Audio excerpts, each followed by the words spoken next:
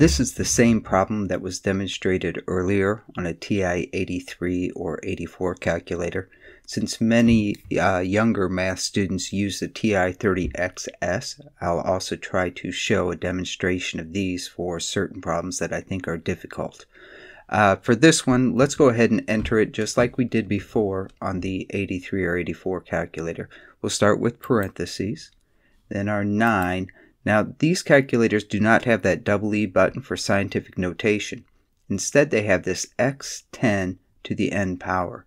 So when you click this, it puts it in nice, pretty math type for you. 9 times 10 to the, in this case, 9th power. Now, I do have to arrow out of that position. So now I'm down here where I can close off my parenthesis. And then we'll put the second parenthesis.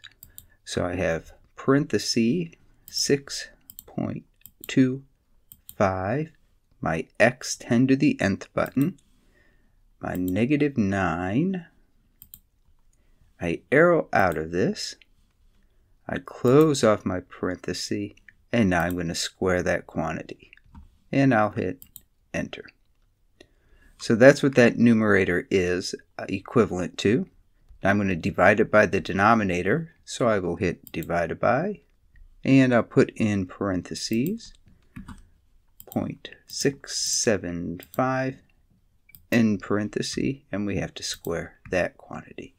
Now hit enter, and we should have our final answer, which looks to be 0.0000000772. But we can write this in scientific notation and say 7.72 times 10 to the 1, 2, 3, 4, 5, 6, 7, negative 7th power, and that again is in coulombs.